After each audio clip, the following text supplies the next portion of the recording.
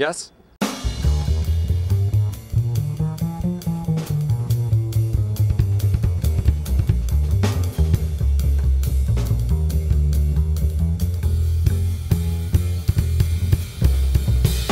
First of all, rowdy, we were rowdy first. We were rowdy before Kyle Busch dubbed himself rowdy. Before he even started racing in the Cup Series, we were rowdy. So I don't want to hear about this rowdy Busch stuff. Now, we're rowdy. Now, on to Kyle Busch and Jeff Burton. I think what we have here is a little bit of an old school way of looking at things and a new school way of doing things. See, in the old school way, your fellow drivers have a responsibility. You race a guy clean to race you clean. It's your job to get by a guy clean without roughing him up, even if it's at the end of the race. In the new school, guys seem to have a little different attitude about the end of the race. Everyone can get a little more aggressive at the end of the race. They think, hey, if it's not a blatant cheap shot, it's kind of seen as okay, and if you got aggressive and you get into a guy trying to get where you want to go at the end of the race, a little contact there is okay. Well, I think for Kyle Busch's sake, Kyle Busch and Jeff Burton maybe need to have a little resolution here, because there's an old school way of settling this kind of score, and that's making the other guy's head hurt, whether it's in the garage area or on the racetrack, and that's one thing you really don't want to have happen